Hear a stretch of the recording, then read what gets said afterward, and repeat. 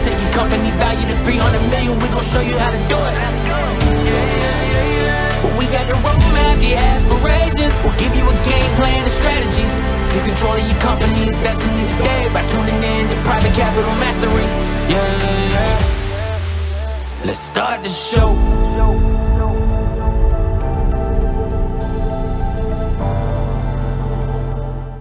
Welcome back to the Private Capital Mastery Podcast. I'm Brian Franco, and thank you for joining another episode. We are excited to continue to produce relevant content for founders, CEOs, and entrepreneurs seeking to grow, scale, and exit their respective businesses. I also want to thank our sponsor, Meritage Partners, for their continued support of the podcast. As some of you know, over the last 20 years, my focus has been centered on providing guidance in exit strategy planning, facilitating access to growth capital, and effectively executing large-scale exit strategies via the successful sale of our clients' businesses. By orchestrating the deployment of over $2 billion in capital during this time, I have gained valuable insight and perspective that I'm thrilled to share with you and through our podcast. On today's episode, we are joined by a friend and guest, Russ Perry. Russ is the founder and CEO of Design Pickle, a game changer in the creative services industry. In 2015, Russ launched Design Pickle to address the challenges he encountered while seeking talented creatives. Since then, Design Pickle has redefined the subscription services model, becoming the largest subscription creative services company globally by revenue, clients, and creatives. Their custom application streamlines the creative process, offering graphic design, motion graphics, presentation design, video editing, and custom illustrations. With same or next day design output and spot on the Inc. 5000 list from 2019 to 2023. Design Pickle continues to lead the way. Russ and his diverse global team are dedicated to providing top quality design solutions for companies worldwide, making Design Pickle the #1 choice for all your creative needs. In fact, Meritage Partners uses a Design Pickle, and very happy with the service. Welcome, Russ. How are you? We got here, Brian. I'm good, man. Thanks so much for it's a new way we're doing the bio and the write-up. So you're the first person ever to deliver that to the public. Awesome. Hopefully we get it out there. But I'm great. Thanks for having me on the show today. Thanks for being on the show. Thanks for being here with me, spending the time. And as you know, and as we talked about, the Private Capital Mastery Podcast is here, to provoke thought in founders, CEOs, and entrepreneurs, and help guide them through the life cycle of their business, right? From startup to growth and scale through all the way through that exit. And so I'd love to talk about your experiences and specifically with Design Pickle and the amazing success story, I'll say, that you've had as a company. So let's dive into it. I want to share right out of the gates a story. And I think this is important because I never really thought about capital. I didn't understand it. I went to design school at a public university. So that's just explains my level of financial sophistication. But we were bootstrapped from the day one, providing services to companies, and we were always able to grow as much as we had access to profitability. And so, that was a challenging thing. But there was this ego part of me that I was like, I don't want to take on money. I don't want to do this. I don't want to do that. And I'll tell you the story of my very first access to private capital. Mm-hmm. And it was my buddy Jake Knight gave me a shark loan for a trade show we wanted to do. Now, the problem with trade show marketing is that typically you got to put a lot of cash up front for an event that could be months or a year away, and you get no ROI on that until the event. So I think this event at the time was the Infusionsoft conference in Phoenix, which is now, I think this company, they've rebranded called Keep, but it's a marketing. And the amount at the time was, to me, astronomical, but I think the reality was probably $6,000 or something. It wasn't even big. And I was like, I want to do this. I don't have the capital. I don't have the cash. And so he gave me a very steep but favorable, at least in my mind, loan to get the cash, pay him back within a year of the event. And needless to say, the event was a huge success. I paid him back a couple months later, which he was kind of pissed because he just got paid interest on the outstanding. There was no prepayment penalty. So he only made a little bit. And that was also a good negotiation thing if we go into tips on when you're looking at it. But it was the first time I realized, wow, I could use capital to accelerate outcomes and then do that in a way that helps drive my business. This happened to be non-equity. It was just a loan, but it really got me thinking about how do I use capital in a way to grow the business, to accelerate the goals that we have, and do that faster. And that to me was like, that little trade show was like an unlocking moment for me as a business owner, that it's not about selling all the time. It's about how do we move things? How do we do things faster? And cash absolutely is key for that. Absolutely. And that story is I love that story because it really resonates with me. You had negotiated that perfectly. No prepayment penalties. By accident, by the way. Yeah. But it worked. It worked. And yeah, I mean, $6,000 or whatever that amount was at that time. I mean, it might as well have been $1 million, right? Because, I suspect that at that time you were developing the company, you weren't thinking about, the private capital markets per se. And, but I want to back up a little bit because, typically founders and entrepreneurs, it does take a lot to get to the place where you're saying, okay, I'm ready to look at this world. I'm ready to see how I could collapse time and accelerate the growth of my business with outside capital. But did it take you long? Was there a long pain cycle for you, or did you just see the problem and identify the problem and say, nope, I need to bring in capital? It took me longer than I think most, because again, I think a lot of it had to do with lack of education, right? Like not understanding this from a self-taught entrepreneur mind. And I did have a slight advantage with our business model. So Design Pickle, we help businesses and brands and marketers and anyone get access to daily design output. So it's like hiring a fractional creative. And it's cheaper than a full-time person. Our best plan is $1,000 a month. But what's really unique about our business model is that $1,000 a month for, say, a software company is a pretty large amount for a license. Yes. And so we had this really cash flow favorable model. And also we were doing things like selling an annual plan that was paid up front. And so when I started to, like, after that trade show, I was like, it would be really great to bring on some capital.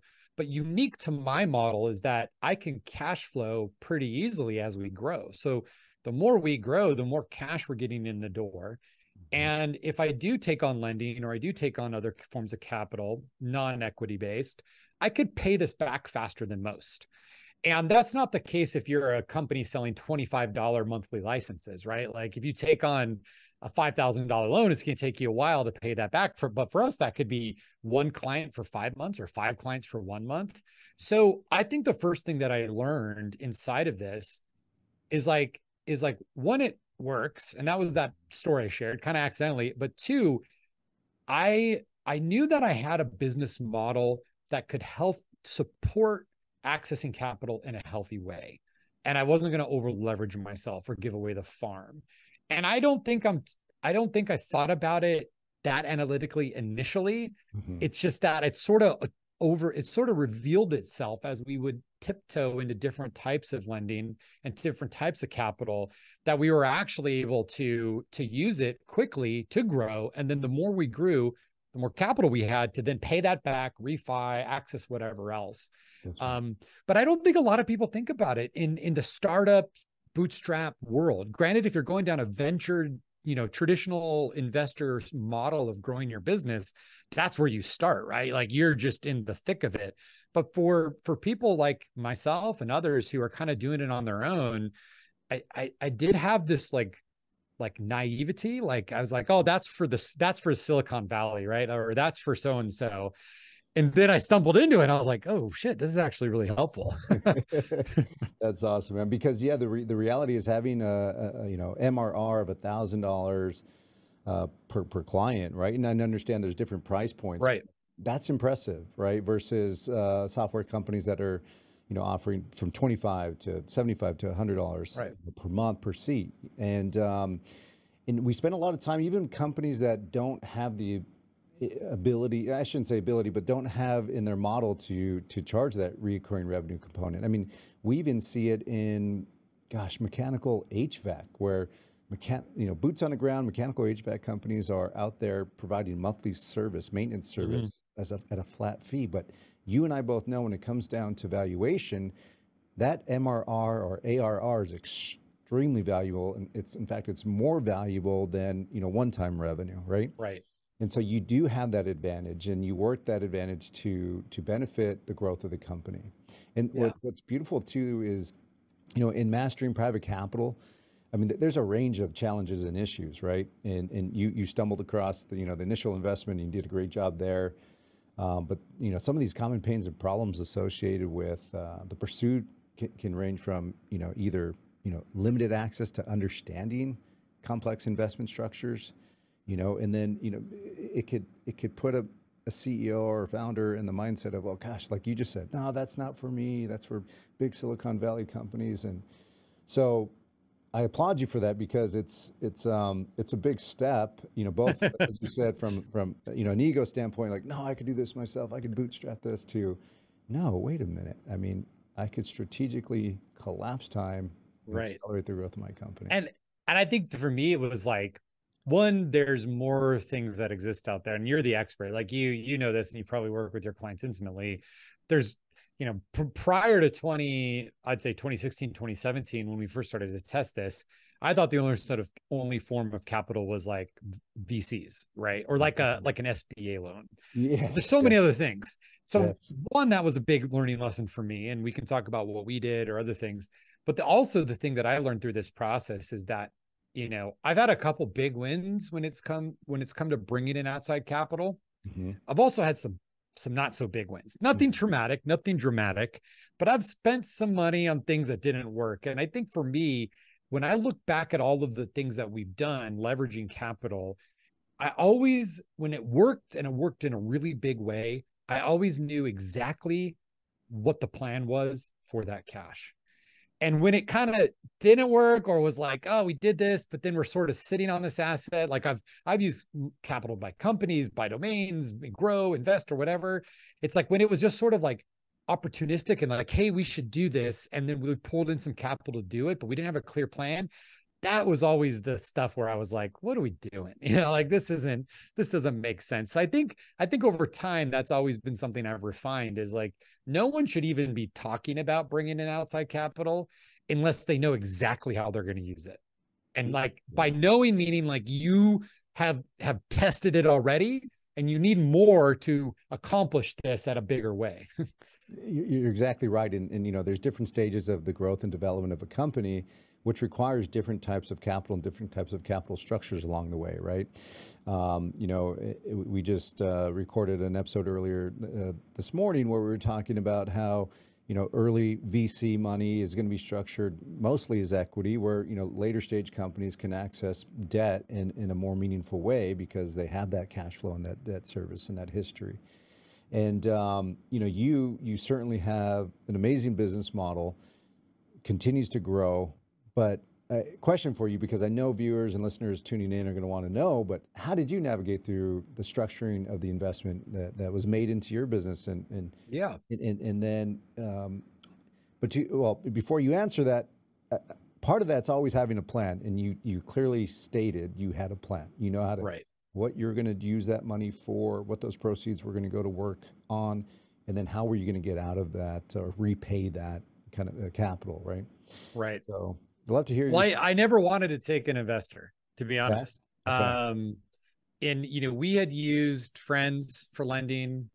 We had used, actually, good friend of ours, Nick Long, his brother lent me some money once to buy a domain, which is a funny story. I'm the owner of pickle.com. That was one of those things I don't have a plan for. I still don't. It just redirects to our website, but I do own pickle.com. That's awesome. But we'd always basically been a profitable company. The only times we weren't profitable was by design, when we wanted to grow faster. And that's when we started to leverage outside capital for that reason. We could run in the red, put a lot of money towards growth, and then get it back to black. And so we did revenue lending through a group out of the Northwest. Okay. And then we were just like, look, we're just, we hit COVID. It was a weird year. It's actually a good year for us. We're going into 2021. We're like, look, we're riding this wave. Let's just stick to the profitability, stay in the black, self-fund growth, maybe pull back on the growth lever a little bit. And I was introduced to our now investment partner, a group out of Austin, Texas, Colorado River Partners, and they were super excited about what we were doing. I said no, I said no, I said no, and then the deal kept getting better. And what I realized was exactly what we talked about before. I was like, look, if I say no to this, yes, I'm more control, a little less stress. I kind of could do my own thing. But if I say yes to this, we can collapse time and we can access resources. And actually, one of the primary reasons I said yes to taking on an investor wasn't because of the cash, was because of the people that came along with it, the board members, the accountability, the strategic advice. And so that's something I don't know if you talk a lot about on the show, but often capital decisions should also be made with, well, who's behind the money? And do they add more value than the dollars themselves? And that was exactly the case that we had. And so really at that point, it was for us to go big time. And we're on that path right now. We've had a lot of success. We've also faced a lot of challenges along the way. But it wasn't any different than the time I did revenue lending. It wasn't any different than the time I borrowed money from Jake. It was just like, look, I know what the plan is. I want to do this faster. I want to do this bigger. And so I'm going to use capital as the fuel for that. But it's also been a huge learning lesson, right? Because there is a stewardship of money, whether it's a bank or a person or a fund or whatever, unless you're selling it outright and your hands are clean and you have nothing to do with it anymore. If you're still operating, you're still part of that and you're taking that. I love the responsibility.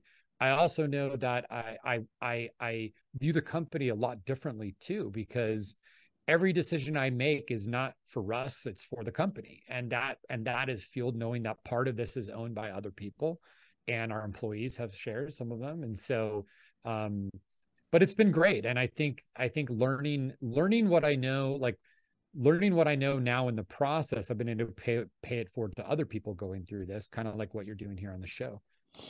Yeah, and to answer your question, as an investment banker, we certainly realize and recognize the value of what we call smart capital, right? Mm-hmm. Smart capital is more than just capital. It's to the point that you made. It was the brain power that capital came with, and the individuals on your board or that came on your board through accessing that capital that was able to give you a collective brain power that you just didn't have before, right?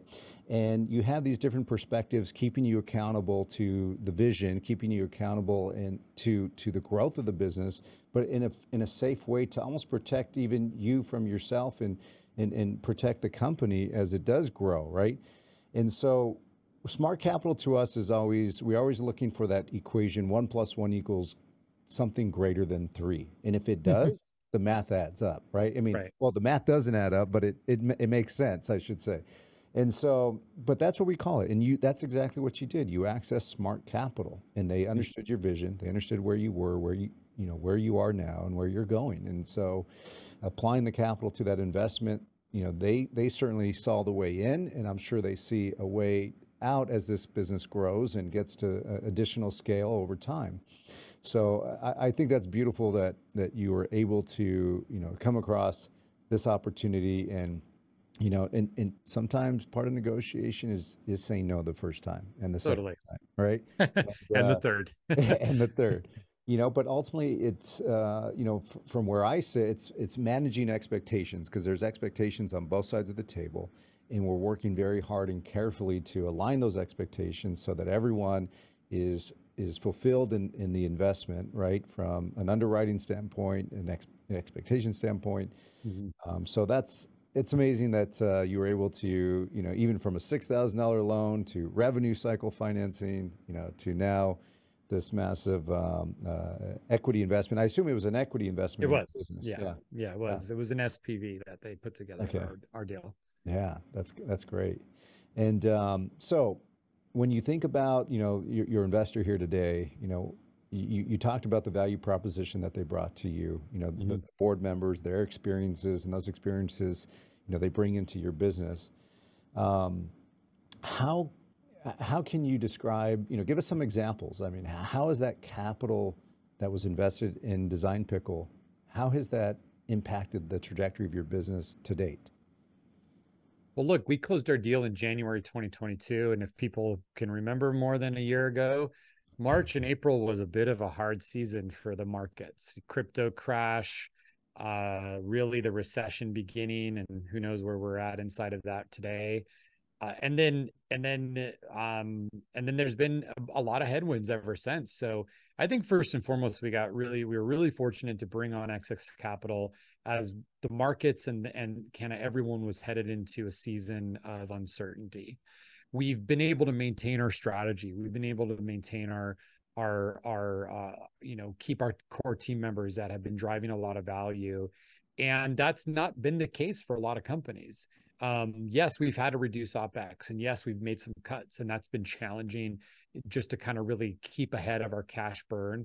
But generally speaking, there's been a safety net that we have had that we would have not had we were just operating month to month based, pulling in profits, and any deviation of that when you're self-funded can be traumatic. It could be exciting one way, but if it goes the other way, all of a sudden you're looking at a big red number on your P&L in the next 30 days. And so for us, we're able to really plan out ahead. And I think from guiding the company, I'm CEO. My job primarily is to take and create a vision and make sure that vision gets executed with my teams. That vision can be bigger with access to capital, because you don't have to be problem solving in the near term all the time. I could be problem solving for what are we going to do next year? What are we going to do in 2 years? What are we going to do in 3 years? Because my foundation is so strong. Mm-hmm. And then the question then becomes, well, what's the vision? Execute the plan. And then asking ourselves, do we have enough resources, time, people, money to get there? And so if the money one, not to say it's always solved, but if the money one is less of a pressure, then I can focus on the people, which gets me the time. And that makes me a more effective leader than being the person who's saying, well, how are we going to make payroll next month because we just lost our largest client? And look, I think we're really lucky and fortunate. I know that we've not ever been. I've had businesses in the past where that was the exact conversation. We just lost our biggest client. What the hell are we going to do next month to keep this thing afloat?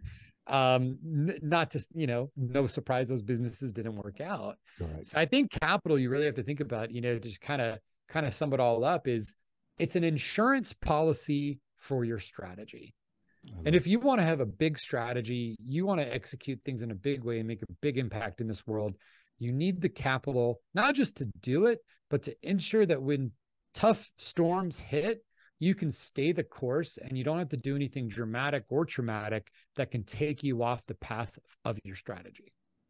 Yeah, and if you think of capital as a tool, it's one of those tools that for you as a CEO that can, reach out and utilize if and where needed, and know exactly what you're going to do with that capital when it's accessed. Exactly. It's the possibilities are endless. I love your story. I love the fact that you've been able to grow and develop your business with that capital injection, and of course even have the excess brain power, on the board, right, to help continue to drive and grow the business.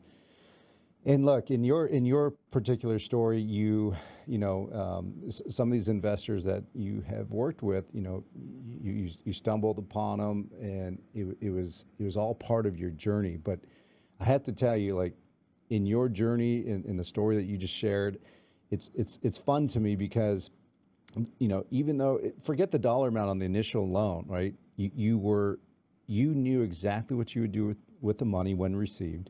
You knew you had the expectations of what you would and how you would perform at that trade show, which ultimately drove the growth of the business or contributed to that growth. So it always starts with plan, and we always talk about plan, having the right plan, right? So I'm glad we spent the time here together, and love the fact that you were able to carve out the time in your busy day. I know you got to run here soon, but thank you for being here with me, Russ. Yeah, absolutely. And for next year, probably the time that this gets live, I'm going to be sharing a lot more of the story. I've been a bit off social media, so if anyone wants to hear, connect, and see more about this, my journey, the journey of CEO's Design Pickle, you can go to my LinkedIn, just Russ Perry on LinkedIn. If you could figure out how to find it, I don't remember the exact domain. So, well, what we'll do is, we'll definitely have access for any listeners, viewers to reach out to you. Awesome. And like Russ, if you're in need of expert advisors to help guide you through this process as you're growing and developing your company, I also encourage you to reach out to us at info@meritage-partners.com. We hope you enjoy this informative episode of Private Capital Mastery. I'm your host, Brian Franco, and I look forward to spending more time with you next week. Until then, have a wonderful week.